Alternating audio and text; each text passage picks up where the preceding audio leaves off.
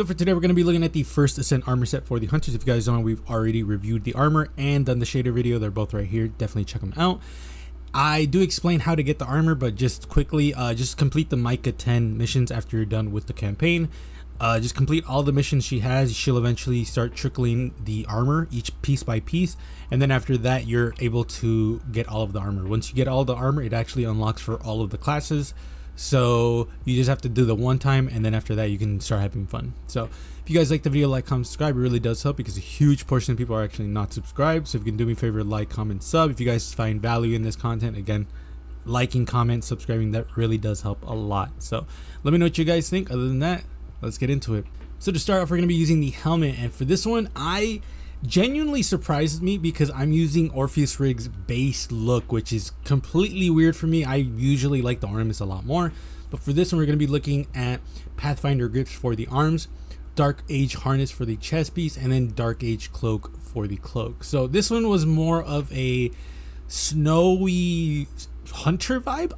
Like I said, I don't know why I'm using Orpheus Rig base look, but I definitely think it looks cool with this whole set. For the shadering, Gift of the Nine was an easy choice because yes, there are shaders that give you an all white. I didn't want an all white just because I feel like the black really gives it much more life, if that makes any sense.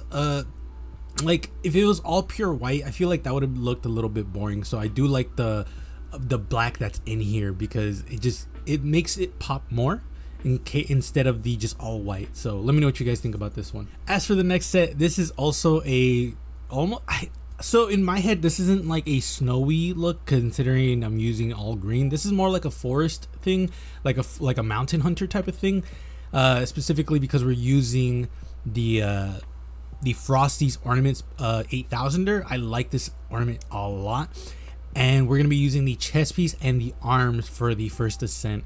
For the helmet, Omnioculus mask, so that way I can take off the Exodus down cloak, specifically the hood, because the hood has orange lines that don't change color, and I think this set looks amazing. I will say I think it looks better for the male hunters rather than the females. Females look a little weird with this set, but hunters for males I think looks amazing. For the shadering, Unsated Curiosity is what we're using. I love this shader. This shader is a banger. I don't know where I got this shader. I think it's from this season, but I don't remember where it came from. I think it came from first week of Eververse, if I'm being honest. And yeah, if you guys missed this shader out, just remember to watch my Tuesday, well, usually it's Wednesday videos where I showcase what is up for the week. So we go through 801 Banshee, not Banshee. We go through 801 challenges and Eververse. That's what we usually go through. So that way you guys are aware of what's going on during the week. And I also usually showcase that during the last call video as well, which I'm going to be doing, or I've already done the last call for this week, which I don't know when I'm posting this, so this might not even be important to you guys. But either way, I like this set a lot. It's probably one of my favorite sets right now just because of how cool it looks. Let me know what you guys think. As for the next set, we're going to be using the boots from the first Ascent, and for the exotic, we're going to be using the whatever this exotic's called with the European Scout visor.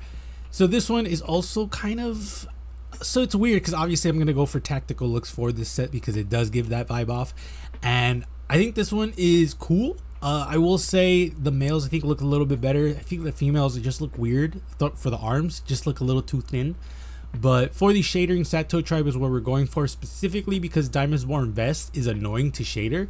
And you can even see it with this shadering. You guys will notice that like the left side of the chest piece has that blue, which you don't see it in everything else. The chest piece takes off colors for the main like flap, so that's really annoying. Siege Breaker grips for the arms, and then Limitless Subversion cloak for the cloak. So I like this one. I don't know if I will have it in the back of my pocket for European Scout visor.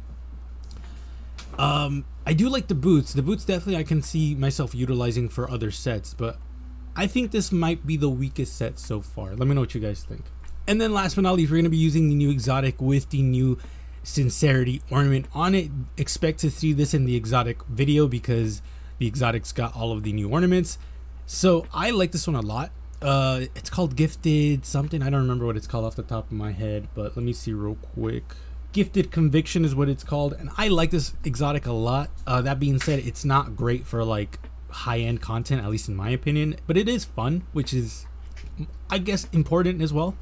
For the helmet, Eidolon Pursuant Mask. For the chest piece, obviously Sincerity. For the arms, Diamondborn Grips. For the boots, Vicarian Strides. And then for the actual first Ascent piece, we're using the cloak.